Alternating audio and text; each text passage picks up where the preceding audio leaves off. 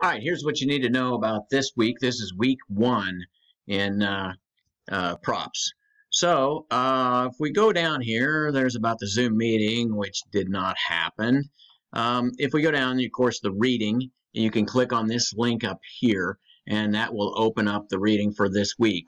I will be lecturing. I'll have a lecture on next week's class about this week. We're getting started, so there's a lot of stuff to do here, and I want to make sure that I give you enough time to get this done. There's a blog assignment here, and what you have to do is you have to look at the different rotational forces. The rotational forces, the aerodynamic forces that are in this chapter. This is what you have to do. Now, when you write text for me, if you explain something, you need to write your own text. So don't cut and paste, ain't getting it, right? So you put it in your own words. Pictures, a picture's worth 1,000 words, right? So you can show a picture, but you need to describe it a little bit. Give me 150 words. I mean, that's a paragraph or so. Anyway, this is due, let me see, this is actually due the end of week 2 if you read it right here. This assignment is due by the end of week 2. So there it is right there.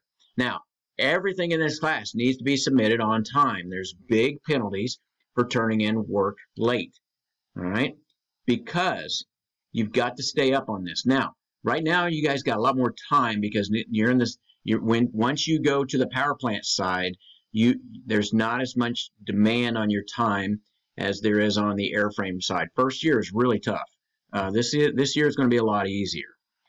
Here's my office hours, and so anyway, you have that. You also have one. I left out one thing. Here's a quiz.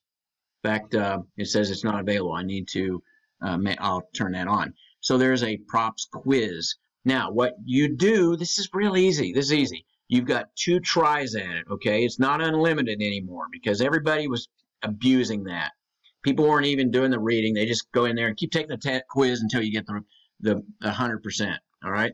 You got 2. I'll give you 2 chances this time. So first chance, once you take the quiz and you see that what you missed, make some notes, take it one more time, right? So also, you need to be on time with this.